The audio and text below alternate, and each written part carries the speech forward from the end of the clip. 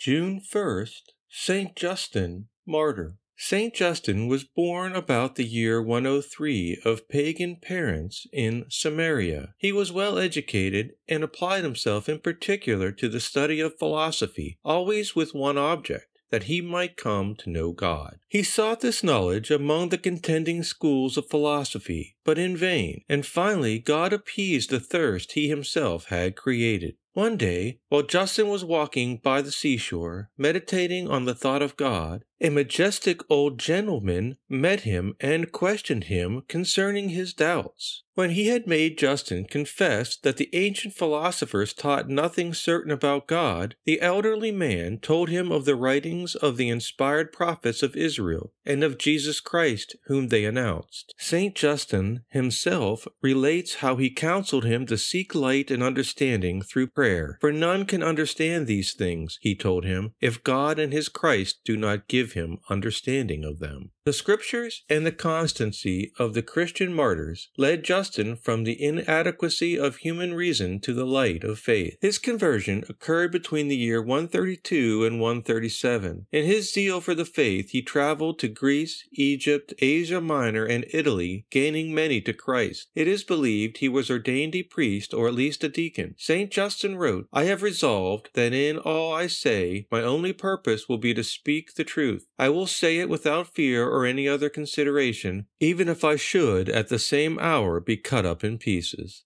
In Rome, he did indeed seal his testimony with his blood with 4 of his disciples under Marcus Aurelius. The account of their interrogation has been preserved, for then as now, court stenographers wrote down the words of judges, witnesses, and the accused, and the early Christians paid money for the right to copy the records. "Do you think," the prefect said to Justin, "that by dying you will enter heaven and be rewarded by God?" "I do not think," he replied, "I know." The 5 Christians were condemned to be flogged and then beheaded. Certain writings of St. Justin are still in existence and still pertinent.